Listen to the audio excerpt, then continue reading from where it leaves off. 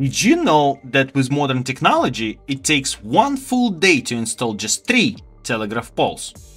Depending on terrain and conditions, of course, sometimes without heavy machinery is just impossible to do. And yet, in 1861, starting July 4th, 250 poles were averagely installed per day, non-stop, for the next 3.5 months, and finishing October 24th, same year, 1861. In total of 27,500 telegraph poles holding 2,000 miles of wire are not only erected but wires installed and connected, ready to use immediately in just 110 days.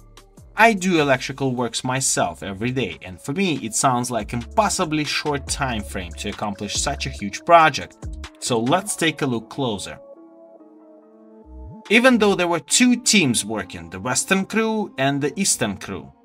Assuming the technology level of 1861 and concurrent civil war broken up just a few months prior between the Union and Confederates, the telegraph line is supposed to be laid along the unforgiving terrain through mountains, lakes, forests, and definitely a spot or 2 of indigenous people camps, which might have not be a friendly meetup anyway, shoving them poles into the ground and just quickly make a selfie while on it.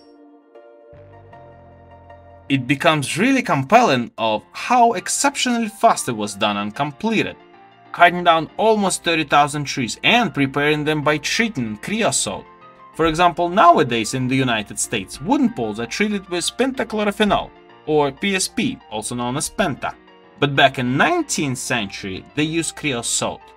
Now, the typical utility pole runs about 40 feet in length, in which about 6 feet is buried in the ground, and about 200 feet apart from each other, greatly depending on local terrain, of course.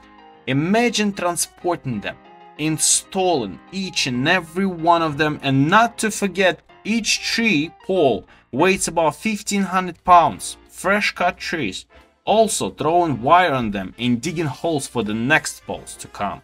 How in the world was possible to accomplish all this work within 110 days?